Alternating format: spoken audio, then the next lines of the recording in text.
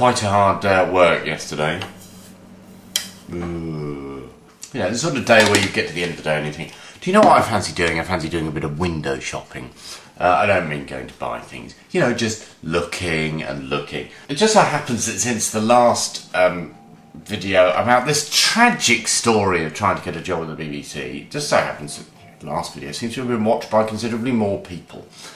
And some very, very thoughtful people had pushed some job descriptions my way. It's very nice, I thought. So they've pushed some job descriptions my way, and I'd sort of dismissed them. I kind of thought, well, you know what, I don't know whether I can really be bothered. You know, I know when the closing date is. If I'm sufficiently interested in the job, then I'll complete the application. But as time went on, I just thought, actually, I'm not sufficiently motivated in the job. You know, I'm just not interested enough to apply, and maybe that's important. It's important to be that selective. So yesterday was a terribly hard day for all sorts of different reasons. Don't want to go into now. It wouldn't be appropriate, and it's just not necessary.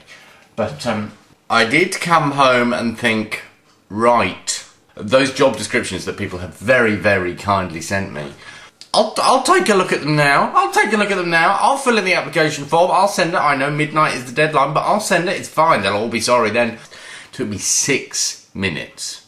Just 6 minutes to read over the job description. And look here, you see, look, I do make notes. Make notes on the job description. Just 6 minutes to go over it and think, it's not for me. It's so not for me. This is so not the job I want. There's really no point in wasting time applying for something which I know deep down I'd probably be doing for about 3 months, and I'd be hating it. Can you imagine the number of video diaries there'd be then? Jesus Christ. So I did a bit of a bold thing. An unusually bold thing. Even though this job was a job at the BBC, and it would have been a BBC email address, BBC contract, and it would have been a continuing contract, and it would have been based in the same area of London I go to every day anyway, and it would have been just perfect, it would have been great, everybody would have been happy. I decided that it wasn't for me, so I didn't apply.